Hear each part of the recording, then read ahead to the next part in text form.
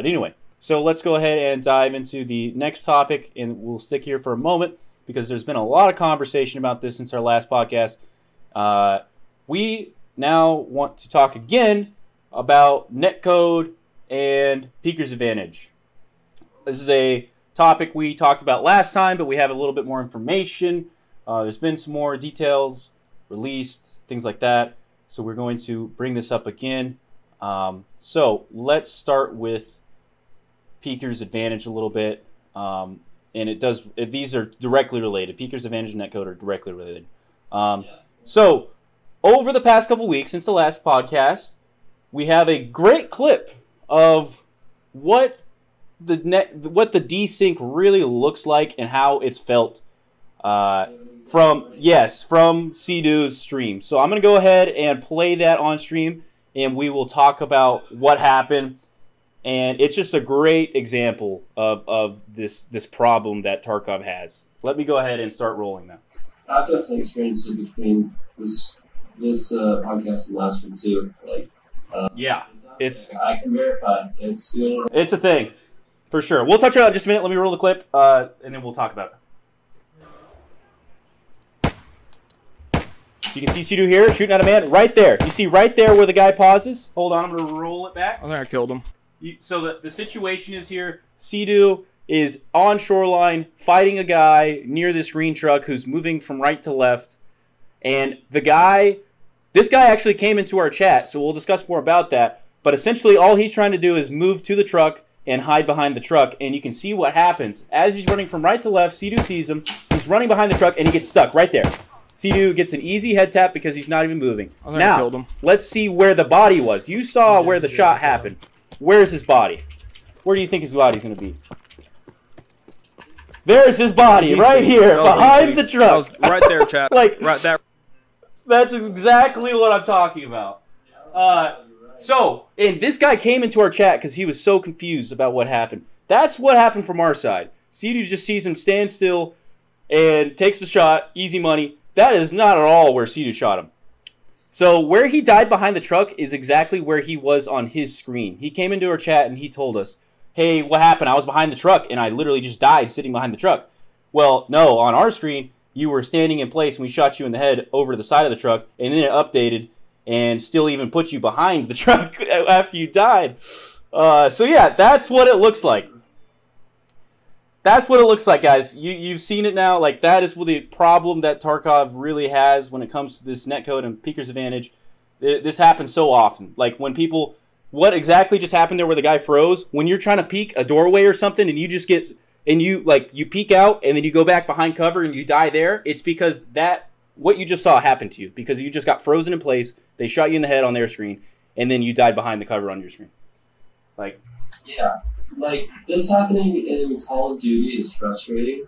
Like, I don't know, you might yell fuck or something and just, like, get on with your life, respawn and keep going. But, like, this sort of thing happening in Tarkov, when you have your own loot on the line, all the shit you worked so hard for, it hurts differently. Like, instead of saying fuck, like, I go and, I don't know, I've done push-ups just out of anger after shit like that. Like, just something to get my mind off of this game. I love this game, most things about it, maybe not jump, but like stuff like that is really, it feels a lot worse than Tarkov in other games, just like how it can affect you from it. Absolutely. That should change, and like Peeker's Advantage type thing where you're holding an angle and like, they peek you until you meet. They have more time. We talked about that last time. I'm pretty sure that doesn't exist in real life. I think the person in these areas is going to have the advantage, yeah. Yeah, and then the fact that, like, Battlestate even put this guy behind the truck after he died, like, oh yeah, you're right, my bad. I don't know, it's kind of funny. Yeah. Sad sometimes, I feel bad. Well, I'll let you talk too, CD, but what I want to say, this clip, like, what it literally showed is exactly what I was talking about last time. On your side...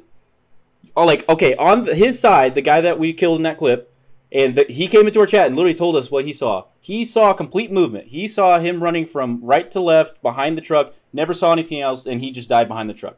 On our screen, we did not see that. We saw him lagging. So the server seems to be waiting for a response from the client. So there's some disconnect between the server and the other guy that was running behind the cover. There's some disconnect between his client and the server there, in my opinion. So instead of lagging on his screen, though, because of the way the netcode's set up, you only lag on the server. Generally, in other FPS games, if you lag, you're seeing it on your screen. But other people maybe just see you like running forward, right? You're not stuck in place. Like the server is just like having you do, like the server controls your position. But in this game, you can't even tell you're lagging on your screen. The server is the one that really sees it. And that's why I'm saying I think this game is client authoritative in nature. And I know we got some comments about that last time in the last podcast clip that we put out about it, but that's a better explanation of what I was trying to say this whole time, is that the server really does see the lag. Everybody else sees it. You don't see it. And it's a big problem when that happens. So since we talked about it last time, though, there has been a lot more conversation about it. And so other streamers like Markstrom, One Peg, and Tweak have addressed this. They put out videos about it. Even Nikita has addressed it because of the talk that was happening since our last podcast. Literally all this has happened. And he addressed it. It was basically like, I mean, obviously you could go check out the clip if you guys are interested in seeing exactly what he said. But he was basically like, guys, we're working on it. You know, he said that it's already come a long way from where it used to be. And that, of course, that they're still working on it. It's something that they care about.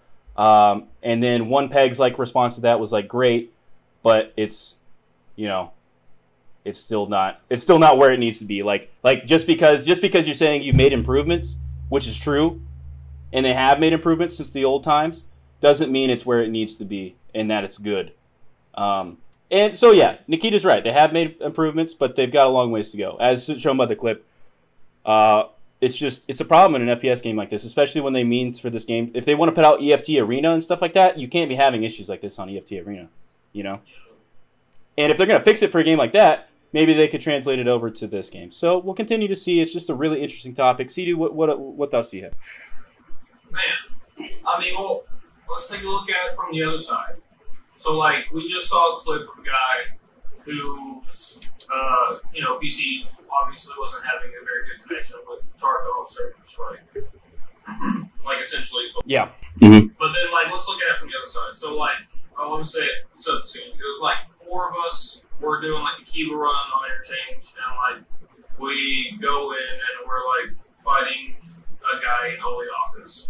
And like, you know, here's all this guy's doing, man. He knows he has a really good connection with these servers, dude. And so he just had like this RFB, and he would just like, you know, just peek over and over and over, and that's the only way he was fighting. It was like crazy. Like he would be shooting shots, like I you know what I mean? I'd be swearing like I was hitting him, but apparently, you know, no shots landed. He was just straight, you know, Houdini, like everything, because he was just like, just straight up, like super taking of the features of the end. Just crazy. That's what they teach you in boot camp, you know. Yeah. Just over and over. Dude, over. It was with like WS or whatever. You know, he was like moving, like over here, over there. Yeah, was it like leaning? He was literally stepping out. Yeah. His shots were like counting, you know what I mean? Because we weren't moving like he was. Yeah. So he shoots a shot whenever he comes all the way over here to the corner. Then like he's already gone behind the wall, like right whenever his shot goes off. Like it's crazy. I guess Battlestate has actually made a fix for that. You know, just not only one. If you had a GL, you would have gotten. That was their solution. I see. Why write more code when we could just add a metal gun? Why write out the solution? Oh my god! I get it now. I get what you do. Damn. I don't know. I just I'm not hating on Battlestate. I obviously love Tarkov. I just think that this is a significant problem, and obviously there's a lot of like buzz going on about this topic right now. So I definitely thought it was something we should address again. We can continue to talk about this, guys. At this point, guys, I'm getting to the point where I might even put out a full video about this on YouTube, about the netcode, to like better explain what we're experiencing, and like basically to catalog what everybody's been talking about when it comes to netcode. So if you guys want to see that, let me know in chat. Let me know in comments. We will get you some more clips about the netcode because you guys really do seem interested in that. Yeah, absolutely. Like, no hate in Battlestate. Yeah, And for sure. In their game, you know, an unhealthy amount of time a day. For sure, for sure. And that just means that you run into more GLs and more peakers like this. So, like, these things that happen, they're frustrating. They don't happen every match, which is good. Tarkov's still real fun. Well, and from the programming side of things, this game is very... it has a lot of things that it's trying to accomplish. It's lofty. It's a lofty idea. And netcode and multiplayer programming is one of the hardest things that you can try to do in game development. Like, because there's just so much simultaneously going on that you have to account for. It's really difficult to get right. It's a lot easier. You have to account for a lot less in a single player game when it comes to these sort of conditions. And so maybe they just didn't have the best infrastructure for building the netcode at the beginning when they put the idea into practice. But hopefully they will continue to update it. They're going to have to change some fundamental parts of the netcode here, I think, to get it to where they want to be. And like I said, because they're doing EFT Arena, I think that does make it more important that they fix this, and probably more likely that they will put even more time into fixing it. Because, like I said, you can't have these problems in a competitive shooter like that. Like, if this was happening in CSGO, are you kidding me? You know, like, Oh my god. yeah. So hopefully they fix it in Arena and like translate it back over to Tarkov or something, but we'll find out. If you just play offline mode. Offline mode only, yeah. Yeah, just get drop shot by raiders or constantly, you know, it'd be fun. And scavs. New issues. So I think that's what we have to say about netcode and Peaker's Advantage for now. We would love to retouch on this topic. It's going to be some, I mean, it's just always on the mind when it comes to Tarkov until they get this into a better place.